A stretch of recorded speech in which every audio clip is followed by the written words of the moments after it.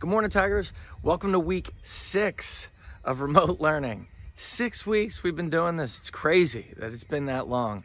But at least May is here. And so because summer is just around the corner, it seemed like a good idea to shoot this video at the end of the dock down in Avalon, where I told you we've been hunkered down here this whole time, and it's starting to heat up enough for us to enjoy life the way life is meant to be enjoyed down here.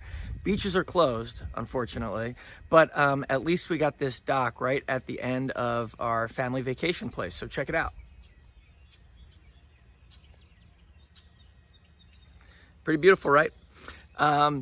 Coming up this week is just more action, remote learning action. So check out the middle school news page for the various fitness and extracurricular activities that are posted there each week. Also, don't forget to get out at night and do some stargazing, especially if you're trying to participate in the celestial scavenger hunt. It's your chance to win a plot of land on the moon. And so make sure that you get outside and look for those stars and planets. We'll talk to you soon, Tigers. Have a great week. Keep up the good work. Love you and miss you. Happy birthday, George Minchin, Holly Richard, Pierce Collins, Peter Manuel, Landon Rista, Harrison Cervedio, Taylor Hackett, Kate Tucker, Maisie Bechtel, Teddy Lansing, and Brianna Baldwin. I don't know, but I've been told someone here is growing old. Here's to you, birthday friends, wiggle and wave until the end. One more year around the sun, hope your birthday's lots of fun. Oh yeah, happy day. How old are you today? Good morning, friends. I'm not sure if it's Monday or Tuesday, but happy May. Monday is, of course, Star Wars Day. Yes, celebrate we must. May the 4th be with you. Tuesday is Cinco de Mayo. Originally, it was established to celebrate the Mexican Army's victory over the French Empire at the Battle of Puebla in 1862. Since then, the day has become a chance to celebrate Mexican-American culture. Wednesday is Nurses Day, a great day to cheer on these heroic women and men. Thursday is School Nurses Day. Hi, middle school. Miss you.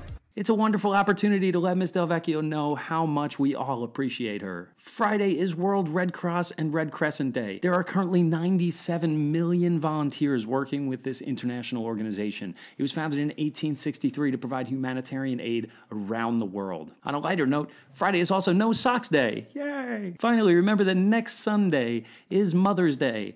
Let's be sure to show the mothers in our lives how much we love them. Have an awesome week, you wonderful Tigers. Rock on. Hey everybody, Mrs. Bixler here. Hope you've got your chicken hat.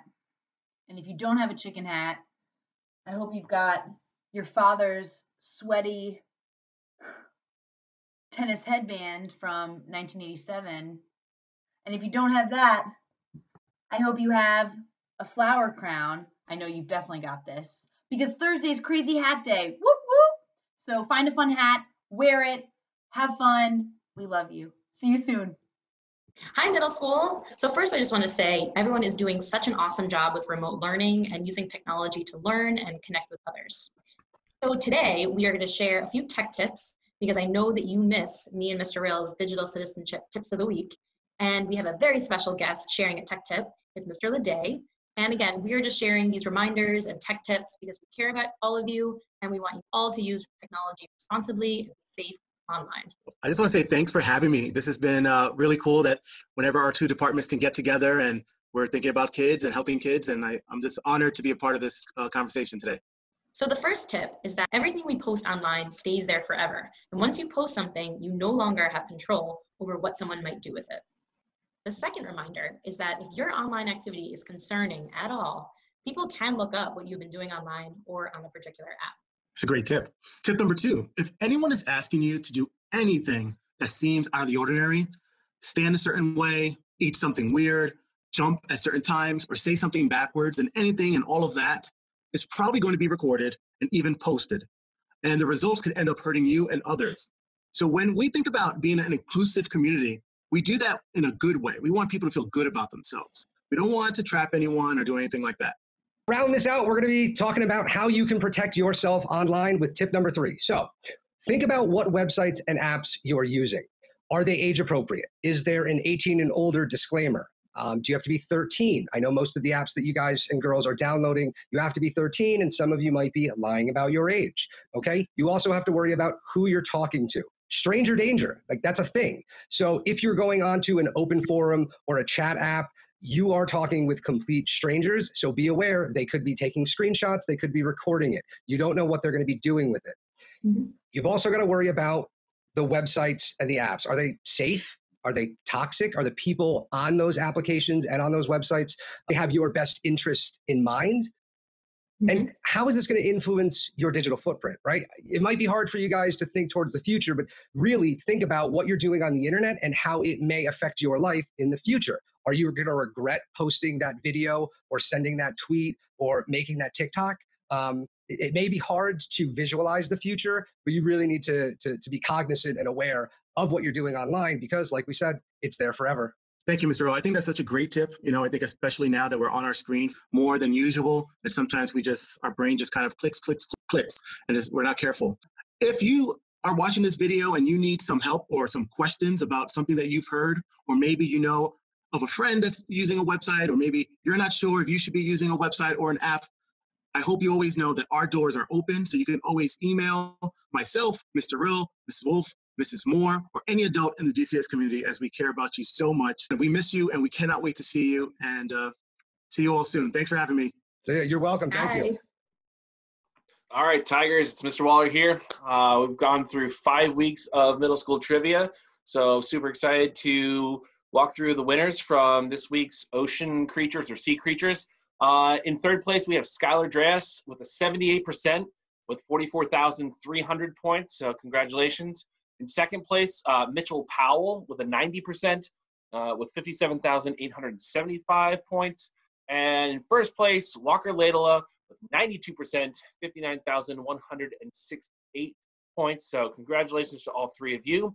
When I asked you what you wanted week 6 trivia to be, drum roll, I'm excited to announce that this week we are going to have sports team logos. All right.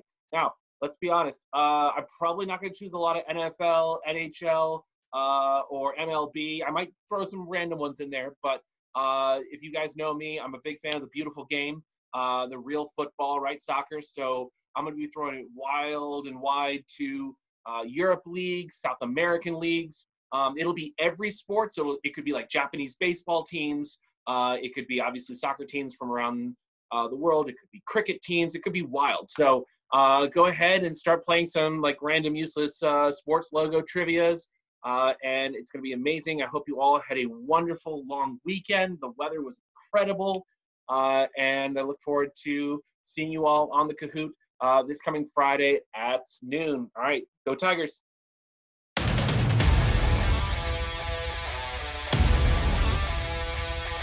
What's up, Tigers? Mr. Helstein here, inviting you to the first ever GCDS Trick Shot Championship.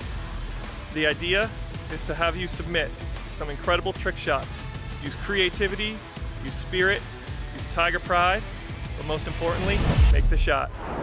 You're gonna submit your videos and we're gonna have our varsity coaches judge on the top 3. Those top 3 will be put on Instagram and we'll have the whole community judge who the trick shot champion is. That winner, of course they're gonna get Tiger Pride gear, they're gonna get swag, they're gonna get everything that they need in terms of that, but more importantly, they're gonna get the bragging rights to be the first ever Tiger Trick Shot Champion. So my question to you, do you have what it takes? Prove it.